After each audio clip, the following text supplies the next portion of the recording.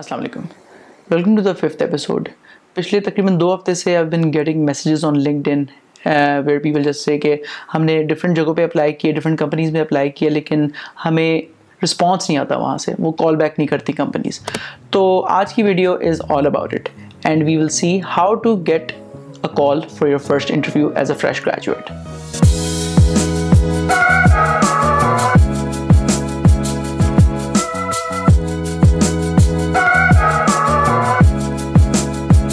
अपनी first job या अपने फ़र्स्ट इंटरव्यू को लैंड करने के लिए काफ़ी ज़रूरी है कि हम समझें कि सॉफ्टवेयर कंपनीज़ में हायरिंग काम कैसे करती है। So let's jump into their shoes and सी कि उनके एंड पे क्या हो रहा होता है। जब भी किसी सॉफ्टवेयर कंपनी में एक रोल आता है तो वो इंटरनली और एक्सटर्नली पोस्ट होता है, यानी कि कंपनी के अंदर कंपनी वाइड एक ईमेल जाती है कि हमारे पास ये रोल अवेलेबल है, और इसी तरह वो अपने सोशल मीडिया प्लेटफॉर्म्स पे और अपनी वेबसाइट पे पोस्ट कर देते हैं कि ये रोल अवेलेबल है। उस एप्लीकेशन के रिस्पांस में उनको सैकड़ों ईमेल्स और एप्लीकेशंस आती हैं। बिलीव मी, इतनी ज़्यादा आती हैं, मैंने खुद देखा हुआ है कि उनको उनके थ्रू स्किम करना बहुत मुश्किल हो जाता है।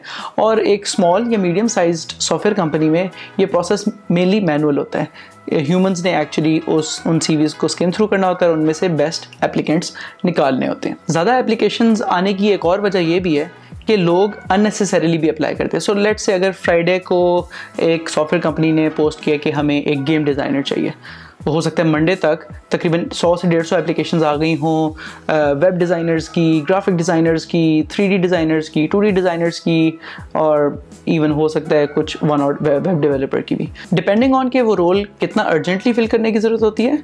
So the company start short listing candidates from the first let's say 50 और 100 एप्लीकेशंस। लेट्स से अगर अर्जेंट रोल होगा तो हो सकता है फ्राइडे को एक जॉब की पोस्टिंग निकाली जाए और मंडे और ट्यूसडे को कैंडिडेट शॉर्ट लिस्ट भी करना शुरू कर दें। शॉर्ट लिस्ट करने के बाद नेक्स्ट स्टेप ये होता है कि उसमें से इंटरव्यू स्केड्यूल करने होते हैं। So as soon as the company finds के 5 से 10 ऐसे कैंडिडेट्स हमें मिल गए हैं जिनके हम इंटरव्यू स्केड्यूल कर सकते हैं, तो बाकी सारे जो कैंडिडेट्स होते हैं वो एक्चुअली ऑन होल्ड चले जाते हैं और ये देखा जाता है कि नेक्स्ट स्टेप में इंटरव्यूज़ करके देखा जाए कि कौन से कैंडिडेट्स एलिजिबल हैं इस जॉब ओपनिंग के लिए। इंटरव्यूज़ का प्रोसेस भी काफ़ी लंबा प्रोसेस होता है। सो जब शॉर्टलिस्ट कर लेते हैं कुछ कैंडिडेट्स को, उसके बाद उनके इंटरव्यू स्केड्यूल किए जाते हैं। कुछ केसेस में 2, कुछ और केसेस में 3 भी इंटरव्यू स्केड्यूल होते हैं, जिसके बाद बेस्ट कैंडिडेट फाइनलाइज किया जाता है। सो ऑल्दो ये पूरा प्रोसेस हो सकता है 1 महीने का हो, लेकिन यू नोट के कैंडिडेट की शॉर्ट लिस्टिंग हो सकता है पहले 3 दिन में ही ख़त्म हो जाए और उन्हीं कैंडिडेट्स तक के आगे तक इंटरव्यूज़ हो। As soon as the best candidate और द कैंडिडेट्स आर फाइनलाइज्ड तो उनको जॉब ऑफर हो जाती है और बाकी की सारी एप्लीकेशंस को नेक्स्ट टाइम के लिए रख लिया जाता है। पाकिस्तान में काफ़ी ज़्यादा कंपनीज़ में ऐसा कल्चर नहीं है कि अगर आप इंटरव्यू में कंसिडर नहीं होते या आपका इंटरव्यू क्लियर नहीं होता तो आपको इंटीमेट कर दिया जाए कि you have not made it and we have stopped considering you. So that is also one reason why you don't get any response from the company. So now that we have an idea about the typical hiring cycle of a software company, I think हमें इससे 2 lesson मिलते हैं। पहली चीज़ ये timing इसलिए ज़रूरी है कि you have to make it to the first 50 or the 100 applicants at a particular job opening. और number 2, you have to make your application stand out. कि अगर आप उन 50 से 100 लोगों में आ गए हैं तो उन 50 से 100 में से 10 लोगों में कैसे आना है जो शॉर्टलिस्ट हों एक इंटरव्यू कॉल के लिए। अब हर वक्त लिंक्डइन स्क्रॉल करना तो बहुत मुश्किल है किसी एक जॉब ओपनिंग के लिए कि हम हर वक्त देखते रहें कौन सी कंपनी कौन सी जॉब पोस्ट कर रही है। तो उसके लिए मेरे पास आपके लिए एक हैक है जो मैं आपको इस वीडियो के एंड पर बताऊंगा। लेकिन let's first see how to make your application stand out and make a resume that catches the I of the recruiter. आज से तकरीबन 10 से 15 साल पहले रिक्रूटर्स सीवीज़ में बिलीव करते थे। तकरीबन 3 से 4 पेजेस लंबी सीवी जिसमें आपके हर जॉब रोल की बहुत डिटेल्ड डिस्क्रिप्शन होती थी कि आपने उसमें क्या क्या किया। लेकिन रिसेंटली आई हैव सीन कि resumes are more effective. Resumes CV से थोड़ी सी डिफरेंट इसलिए होती हैं, वो थोड़ी एब्रिज्ड होती हैं, उनमें बहुत कम डिटेल होती है लेकिन जनरली सारी चीज़ कवर की होती है। Here is an example of a very good resume that I found on the internet, और हम इसमें देखते हैं कि एमिली वॉलस ने ऐसा क्या किया जो ये रेज्यूमे इतना अच्छा है। नंबर 1, रेज्यूमे बनाते वक्त एक चीज़ का आपने ख़ास ख्याल रखना है कि लेस इज़ मोर। जितने कम वर्ड्स में जितनी ज़्यादा इन्फॉर्मेशन आप दे सकें उतनी अच्छी बात है। सो इस रेज्यूमे में एक ही पेज पर 5 हेडिंग्स के अंदर एमिली ने अपना इंट्रोडक्शन, एक्सपीरियंस, एजुकेशन, रेफरेंसेस और स्किल्स सब कुछ कवर कर लिया। Number 2, your resume should not have any spelling mistakes या ग्रामेटिकल मिस्टेक्स। मैं जब भी कोई रेज्यूमे देखता हूँ इंटरव्यू करने के लिए, अगर उसमें स्पेलिंग मिस्टेक्स हों या ग्रामेटिकल मिस्टेक्स हों तो it really puts me of. It also shows that the applicant does not have any attention to detail, कि आपने अपनी रेज्यूमे पे इतना टाइम नहीं स्पेंड किया कि आप उसे परफेक्ट कर लें। अगर आप स्पेलिंग मिस्टेक्स और ग्रामर के बारे में इतना कॉन्फिडेंट नहीं है तो grammarly.com पर जाकर आप एक क्रोम एक्सटेंशन डाउनलोड कर सकते हैं जो आपके लिए स्पेल चेक और ग्रामर चेक्स खुद ही कर देगी। इसका लिंक मैं नीचे डिस्क्रिप्शन में डाल दूंगा। Number 3, your resume has to catch the attention of the employer. अगर किसी भी एम्प्लॉयर के पास 20 एप्लीकेशन आएंगी और उसमें से एक ये होगी, this would stand out and they would want to know more about it. Number 4, एक formal black and white portrait shot. मेरा ख्याल है कि ये पोर्ट्रेट शॉट इस रेज्यूमे में एक लाइफ ऐड कर रही है और it is catching the attention as well. तो आई थिंक ये 4 पॉइंट्स इस रेज्यूमे को कंपेलिंग बनाते हैं और जो एम्प्लॉयर होगा they would want to know more about the candidate और फिर वो ऊपर से नीचे पढ़ना शुरू होंगे। तो नाउ लेट्स सी कि इन सेक्शन में हमने क्या ऐड करना है। सबसे पहले इंट्रोडक्शन है। इंट्रोडक्शन में the introduction should be very brief और उसके अंदर आपने कोई प्लेस होल्डर टेक्स्ट नहीं डालना। प्लेस होल्डर टेक्स्ट का मतलब है कोई भी ऐसा सेंटेंस जो आप इंटरनेट से कॉपी पेस्ट करें, जो कि हो सकता है किसी और भी एप्लीकेंट के इंट्रोडक्शन में पढ़ा हो। Something on the lines of कि I am a very hard working student and I would want to use my skills to the best of my abilities to contribute in an organization that can use my abilities to the fullest या caliber to the fullest। तो कोई भी cliched या common चीज़ आपने वहाँ पे बिल्कुल भी नहीं लिखनी। You have to write something that is personal to yourself and that makes you different from the rest of the candidates। So अगर आप energetic हैं या आप प्रॉब्लम सॉल्वर हैं या आप हार्ड वर्किंग हैं, आप क्रिएटिव हैं, आप क्रिटिकल थिंकर हैं या आप टीम प्लेयर हैं, तो आपने उन चीज़ों को हाईलाइट करना है rather than just right what everybody else is writing. क्योंकि मैं पर्सनली जब इंटरव्यूज़ लेता हूँ तो मैं इंट्रोडक्शन को काफ़ी सीरियसली पढ़ता हूँ कि आपने ये इंट्रोडक्शन में लिखा हुआ है तो tell me more about it. तो अगर आपने कहीं से कॉपी पेस्ट करके लिखा होगा you won't be able to tell any interviewer anything else about it. और अब बात करते हैं नेक्स्ट सेक्शन की। नेक्स्ट सेक्शन है एक्सपीरियंस का। ये रेज्यूमे एक एक्सपीरियंस प्रोफेशनल के लिए। अगर आप फ्रेश ग्रेजुएट हैं तो आपको इसको रिप्लेस करना चाहिए अपनी एजुकेशन से, और एजुकेशन में आपने इसको क्रोनोलॉजिकल ऑर्डर में रखना है। क्रोनोलॉजिकल ऑर्डर का मतलब ये है कि जो सबसे रीसेंट चीज़ हुई है उसको आपने सबसे ऊपर लिखना है और फिर उससे पुरानी, फिर उससे पुरानी। फॉर एग्जांपल सबसे ऊपर आपने अपनी यूनिवर्सिटी लिख दी, उसके बाद आपने एफएससी लिख दी और नीचे फिर आपने मैट्रिक के बारे में लिख दिया कि आपने कहाँ से किया। और इसमें कोई बहुत ज़्यादा डिटेल लिखने की ज़रूरत नहीं है। You just have to right something that stands out. So for example अगर आपने यूनिवर्सिटी का सेक्शन लिखा है, वहाँ पे अगर आपने लेट्स से एक्स्ट्राऑर्डिनरी जीपीए लिया है या आपका प्रोजेक्ट कहीं स्टैंड आउट किया, कोई कंपटीशन में जीते हैं आप, या आपने किसी कोडिंग कंपटीशन में पार्ट लिया है, तो आप वो चीज़ लिख सकते हैं। And the same goes for FSc and then matric. Resume की लेफ्ट साइड पर जहाँ पर एजुकेशन लिखी हुई है वहाँ पर आपको अपनी इंटर्नशिप्स मेंशन करनी चाहिए।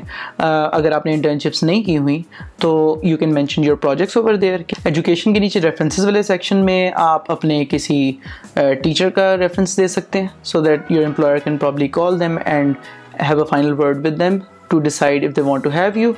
और बॉटम पे राइट पे जहाँ पर स्किल्स वाला सेक्शन है वहाँ पर आपको अपनी at least top 3 to 5 skills mention करनी चाहिए। स्किल्स वाले सेक्शन में आपने एक चीज़ का खास ख्याल रखना है कि आपने किसी भी स्किल में अपने आप को 5 out of 5 नहीं रेट करना, क्योंकि दैट जस्ट मीन्स कि आपको सब कुछ आता है and you don't want the interviewer to feel कि आपको लगता है कि आपको सब कुछ आता है किसी भी फील्ड में। So this is an example of a fairly good resume which will help you get to your first interview। अगर आपको फोटोशॉप आती है या आपके किसी दोस्त को फोटोशॉप आती है तो you can get their help to make a resume like this। लेकिन if you don't know that तो you can go to cvtemplate.com। इसका लिंक मैं डिस्क्रिप्शन में डाल दूँगा ताकि आप वहाँ पर जाके अपनी रेज्यूमे बना सकें। इस वेबसाइट पर you can just select a template, add your information over there and download a PDF by just registering your account। The second thing that will make your resume stand out from the crowd is our internships। Internships ने मेरी ज़िंदगी में बहुत important role play किया। मैंने अपनी first internship second year of education के बाद की थी और मुझे अभी भी लगता है कि मैंने लेट स्टार्ट किया था। इंटर्नशिप पर आप ना सिर्फ खुद बहुत ज़्यादा सीखेंगे, बट जब आप अप्लाई कर रहे होंगे, अगर आपने 1 से 2 इंटर्नशिप्स की होंगी, that will help you stand out from the crowd. एक एडवाइस जो मैं कंसिस्टेंटली स्टूडेंट्स को और फ्रेश ग्रेजुएट्स को देता हूँ वो ये है कि आपको कभी भी पैसे पे फोकस नहीं करना। इंटर्नशिप अगर आपको फ्री भी मिल रही है और ऐसी जगह पर मिल रही है जहाँ पर बहुत स्मार्ट लोग काम करते हैं या एक बहुत अच्छी कंपनी में मिल रही है, तो आप उसे कर लें। It will pay you so much in the long run. Same goes for the first 3 years of your career. आपने पहले 3 साल सिर्फ अपनी ग्रोथ और अपनी लर्निंग पे फोकस करना है।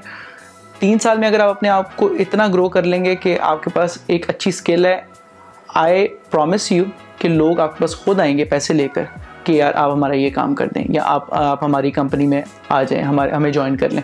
तो as a student your best shot at getting industry experience और learning is to do more and more internships. अगर आपने एक अच्छी रेज्यूमे भी बना ली है और आपके पास इंटर्नशिप्स का भी एक्सपीरियंस है, तो अब मैं आपको एक हैक बताता हूँ which will help you land your first interview and increase the odds so much, और वो है आस्किंग फॉर हेल्प। इस चीज़ को समझने के लिए स्टीव जॉब्स की ये वीडियो देखना बहुत ज़रूरी है। I've never found anybody that didn't want to help me if I asked them for help. I called up Bill Hewlett when I was 12 years old, and he lived in Palo Alto. His number was still in the phone book. And he answered the phone himself. He said, yes? He said, hi, I'm Steve Jobs. I'm 12 years old. I'm a student in high school, and I want to build a frequency counter. And I was wondering if you had any spare parts I could have. And he laughed, and he gave me the spare parts to build this frequency counter, and he gave me a job that summer in Hewlett-Packard, working on the assembly line, putting nuts and bolts together on frequency counters. He got me a job in the place that built them. And I was in heaven. Most people never pick up the phone and call. Most people never ask. And that's what separates sometimes the people that do things from the people that just dream about it. Let's say Afiniti में एक job opening आई है, तो उधर apply करने के फ़ौरन बाद आपने लिंक्डइन पर जाना है, अपने वहाँ से Afiniti के पेज को ढूंढना है।